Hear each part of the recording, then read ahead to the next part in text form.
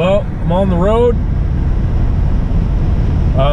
It's a bad time to be working out of Lethbridge.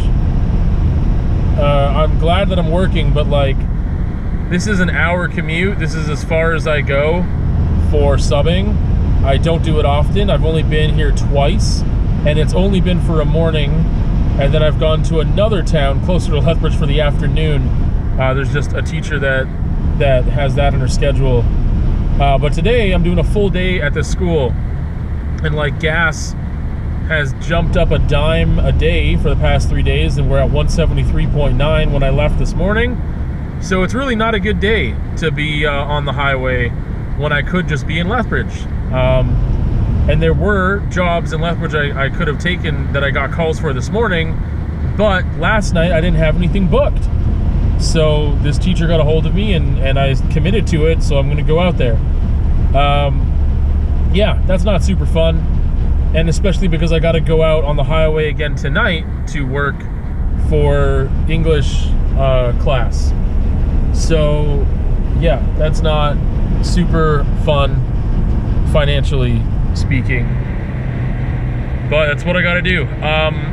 One of the reasons that I felt better about doing that today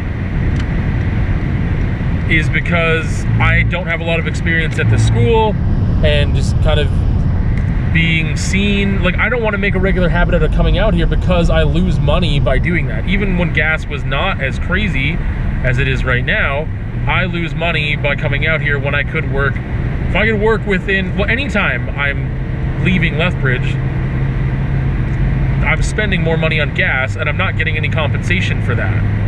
So it's tough, but especially this far away. Like, I don't want to make a habit of coming out here, but that could lead to future job opportunities potentially. I don't know, right? Like, I don't know what's going to happen.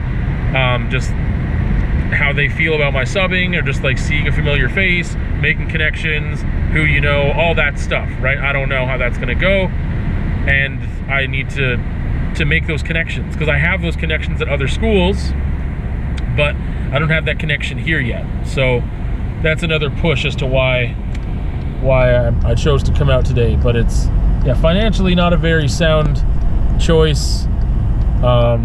2 extra hours of highway commute today to do it. Not great when gas is that high, or ever. I got to give a shout out to my man Jeff for giving me this raw honey. I was gonna have this save this conversation for the studio, but I thought I would show you the raw honey that I got because of a painting I sold. He was very generous and also gave me that, as well as the funds for the painting. It was a painting of bee boxes, and he happens to be a beekeeper. Oh goodness, Ren, settle down. I want to let this dog out. So anyway, I'm feeling pretty good right now. Yeah. So this gentleman who doesn't even have Facebook, but somehow got to see my painting that was on Facebook Marketplace, of these bee boxes, but it's a little abstracted. I will try to remember to put that picture up here of this painting. Yeah, he was into it, he wanted it, and then within 24 hours, made the exchange, and he gave me some raw honey. That was a painting that I had different plans for. I love bee boxes. I like taking pictures of bee boxes.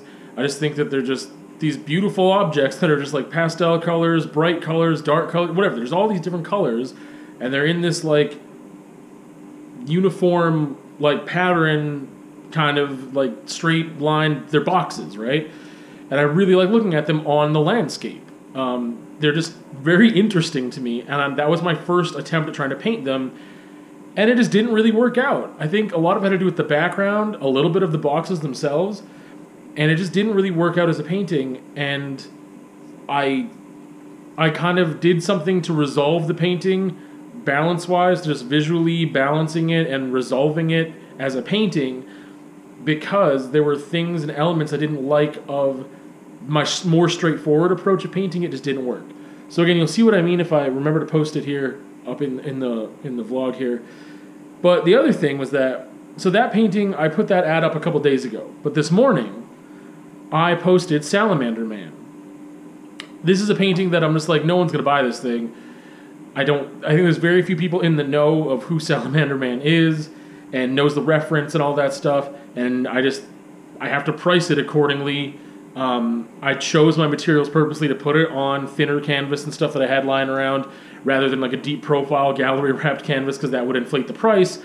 And it was just one of those things where I'm like, the people that are in the know, I don't know if they're going to spend money on this painting because it's not just...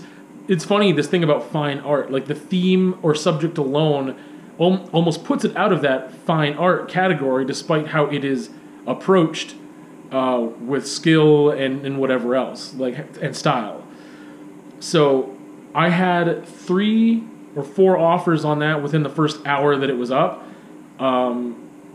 So that made me happy, and it just made me feel good of just do what you want to do, paint what you want to paint.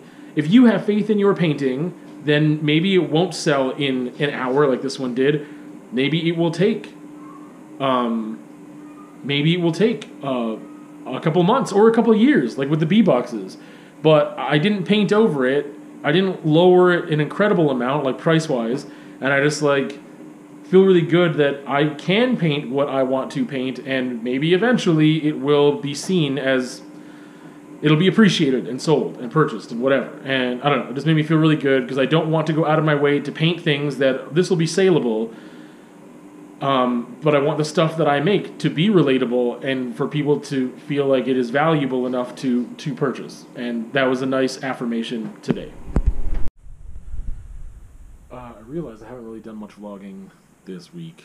Been pretty busy, and that's a good thing. But yeah, I gotta cap it off here. So, other videos this week were 3 different reviews.